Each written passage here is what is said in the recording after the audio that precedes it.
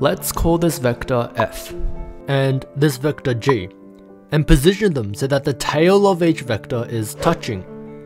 Vector f can be expressed as a sum of two other vectors, one parallel to g and the other perpendicular to g, creating a right-angled triangle where theta is the angle between the vectors f and g. This vector is called the vector projection of f onto g, and this vector is called the vector rejection of f from g. This video will be broken into three parts. First, we'll talk about vector projections and understand the different equivalent forms of formulae, and we'll move on to talk about vector rejections, and finally go through a worked example of an extended response question. Let's begin with vector projections. This is the formula to find the vector projection of f onto g. But to truly understand the idea of vector projections, we need to understand what the formula really means.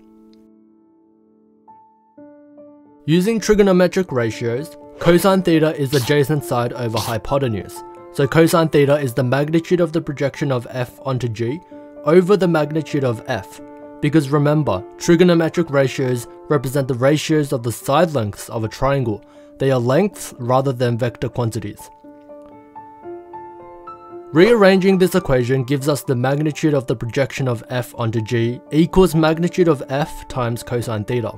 This represents the length of the vector projection, which means it has no direction. It is a scalar quantity. But we need to find the vector, not the length of the vector. To represent this geometrically, we can say this is the length of the vector projection, and this is the vector projection. That means we need to give this length a direction, and since the vector projection points in the direction of the vector g, to find the vector projection, we can multiply this length by the unit vector of g, which is represented by g hat, which gives it a direction without changing the length of the vector, because any unit vector is 1 unit in length. This formula can be further simplified using the dot product. Given that f dot g is equal to the magnitude of vector f times magnitude of vector g times cosine theta, we can rearrange the equation to find cosine theta. Substituting cosine theta into the equation, we get vector projection of f onto g equals magnitude of vector f times the unit vector of g times f dot g over magnitude of vector f times magnitude of vector g. We can simplify the unit vector of g to vector g over magnitude of vector g, and magnitude of vector f cancels out. Therefore, the vector projection is given by vector g over the magnitude of vector g times f dot g over magnitude of vector g. Then we expand the fraction so that the denominator becomes magnitude of g times magnitude of g. We know that g dot g is equivalent to magnitude of g times magnitude of g, since we are taking the dot product of two vectors that are exactly equivalent. That means the vectors are on top of each other, and therefore the angle between the two vectors is 0. So cosine theta would be cosine 0, which equals 1. So g dot g is equivalent to magnitude of g times magnitude of g. Therefore we get the vector projection of f onto g equals f dot g over g dot g times g, and all of these are vectors. And that is why this formula works. An equivalent formula is f dot g hat times g hat, and this equivalent form can be derived from this first formula. We explained previously that g dot g is equivalent to magnitude of g times magnitude of g, so we get this. We can slightly rewrite this equation like so, and this will make the maths a little bit easier in the next few steps. But before we continue, we need to first understand a special property of the dot product, which states that if k is a scalar multiple, then k times vector f dot vector g is equivalent to k times the dot product of the vectors f and g, and this is also equivalent to vector f dot k times vector g. In simpler terms, this property tells us that factors of individual vectors in the dot product expression can be taken out and put at the front of the dot product. And the reverse is also true. A factor at the front of the dot product can be combined with one of the vectors in the dot product expression. Here we can see that 1 over magnitude of g is a scalar factor of the dot product of the vectors f and g.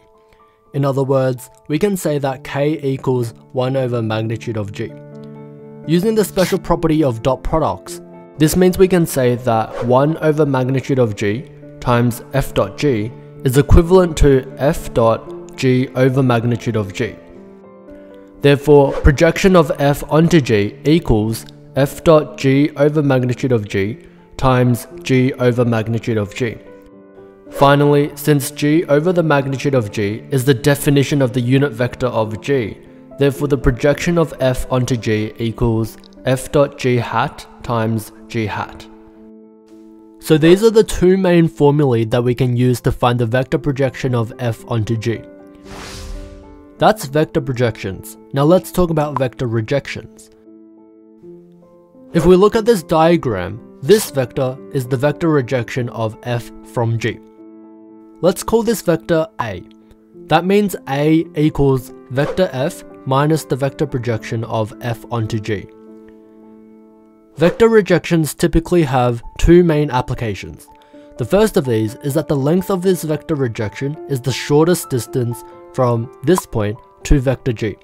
If we call this point P, then we can say that the magnitude of A equals the shortest distance from point P to the vector g. Our extended response question that we'll work through in part 3 of this video involves this application of vector rejections. The second application of vector rejections occurs when we resolve a vector into rectangular components. If we need to resolve vector f into rectangular components, then we need to express f as a sum of two other vectors, one that is parallel to g and the other perpendicular to g, just like what we have done to our diagram. Then that means we can say that vector f equals the projection of f onto g plus the vector a, which is given by vector f minus projection of f onto g. Finally, let's go through an example problem. This is our problem. Points A, B and C have position vectors OA equals I plus 2j plus 2k, OB equals 2i plus j plus k, and OC equals 2i minus 3j. And these are the three parts to this question. And here's a diagram that will help us when we answer these questions. First, we can rewrite each of these vectors using bracket notation to make things a little bit simpler. Now let's look at the first question. Find vector AB and vector AC. If we draw these vectors on our diagram, this is AB and this is AC. Vector AB equals OB minus OA, which is equal to 2, 1, 1 minus 1, 2, 2. So we subtract the I, J and K components separately. Therefore AB equals 1, negative 1, negative 1, which is equivalent to I minus J minus K. Vector AC equals OC minus OA, which is equal to 2, negative 3, 0 minus 1, 2, 2. So again we subtract the I, J and K components separately. Therefore AC equals 1, negative 5, negative 2, which is equivalent to I minus 5j minus 2k. Part B requires us to find the vector projection of AB onto AC. So let's take a closer look at these two vectors. This vector is the vector projection of AB onto AC. Going back to our formula before, we said that the vector projection of f onto g equals f dot g over g dot g times g. Therefore, the vector projection of AB onto AC equals AB dot AC over AC dot AC times AC. We already know that AB equals 1, negative 1, negative 1, and AC equals 1, negative 5, negative 2, so we can substitute each vector into this equation. The numerator is given by AB dot AC, which is the dot product of 1, negative 1, negative 1, and 1, negative 5, negative 2, which equals 1 times 1 plus negative 1 times negative 5 plus negative 1 times negative 2, and this equals 1 plus 5 plus 2, which equals 8. The denominator is given by AC dot AC, which is the dot product of 1, -5, -2, and 1, -5, -2, which equals 1 times 1 plus -5 times -5 plus -2 times -2, and this equals 1 plus 25 plus 4, which equals 30.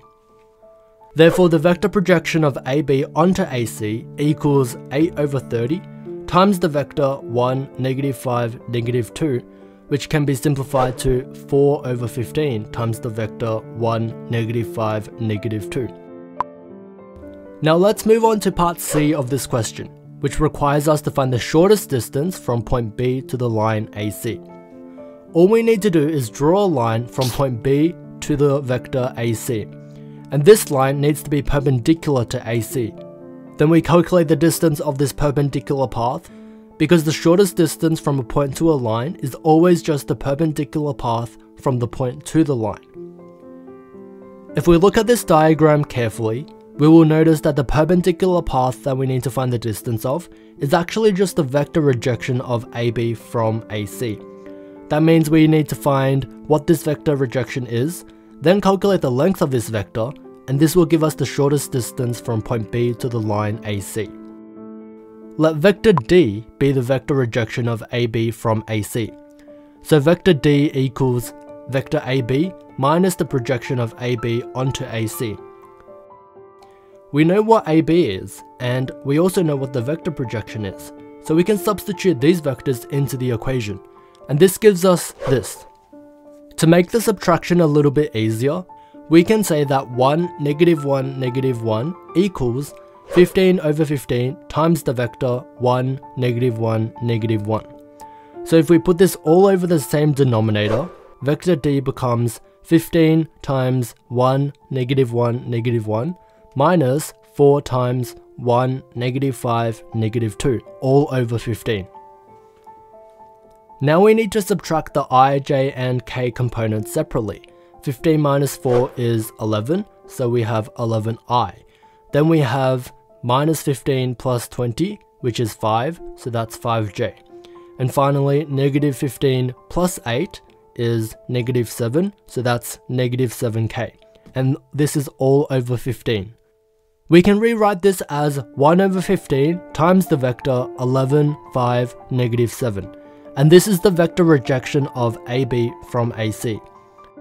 Therefore, to find the shortest distance from point B to the line AC, we take the magnitude of this vector. Something important to understand here is that the constant factor 1 over 15 means that the length of the vector D is 1 over 15 times the length of the vector 11, 5, -7. That means our final answer can be obtained by first finding the magnitude of the vector 11, 5, -7, then multiplying this value by 1 over 15.